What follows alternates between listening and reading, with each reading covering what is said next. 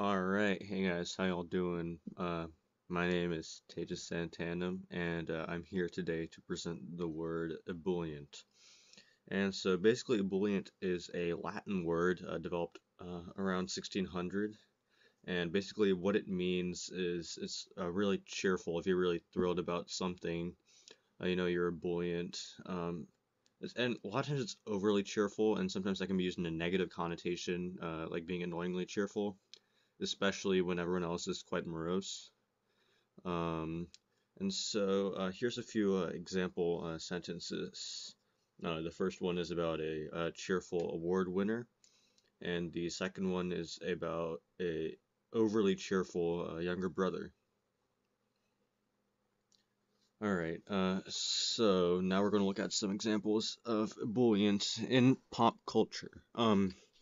So the first example is from Harry Potter and the Chamber of Secrets, and it's basically when Colin Creevey meets Harry Potter, and he really kind of hero worships Harry Potter, and so he exemplifies ebullience when he meets Harry and being overly enthusiastic.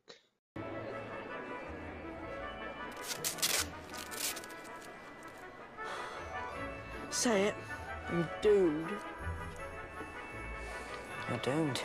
Hi, Harry. I'm Colin Creevey. I'm in Gryffindor too. Hi, Colin. Nice to meet you. Say, do you think your friend here could take a photo of me and you standing together? You know, to prove I've met you. It's for my dad. He's a milkman, you know, a muggle, like all our family's been until me. No one knew all the odd stuff I could do was magic till we got our letter from Hogwarts. Everyone just thought I was mental. Imagine that. The second example is from my favorite TV show, Adam Ruins Everything, where he's talking to the spirit of his dying friend, and basically telling her how her life sucks because she didn't plan for her funeral.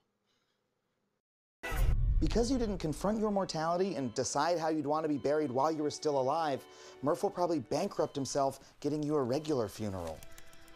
Oh, man. In fact, because you didn't plan ahead, everything about your death will suck. And I'll explain why right after this. I know I'm literally dying, but you are the worst part of my day.